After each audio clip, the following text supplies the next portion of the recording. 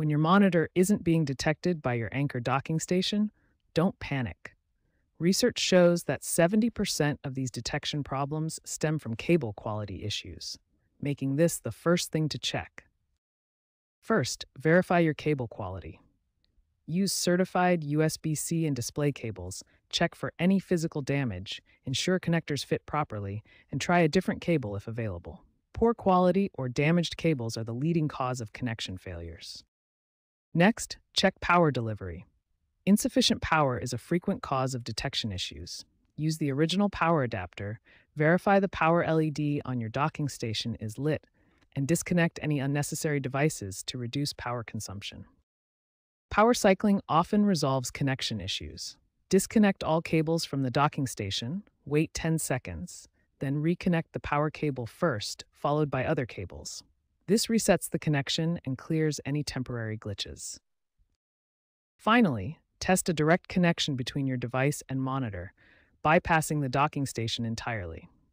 This confirms whether the monitor itself is functioning correctly and helps isolate the problem to the docking station or cables. These 4 diagnostic steps resolve the majority of monitor detection issues with Anker docking stations. Start with cable verification, check power delivery, perform a power cycle, and test direct connections. Understanding your port types and capabilities also helps ensure compatibility. When basic troubleshooting fails, the next step is updating your drivers. Outdated drivers are a common cause of monitor detection issues, especially with newer operating systems like Windows 11. Next, check your power management settings. Disabling USB Selective Suspend can resolve many detection issues. This setting allows Windows to turn off USB devices to save power, which can interfere with docking station functionality. For multi-monitor setups, bandwidth limitations can cause detection issues.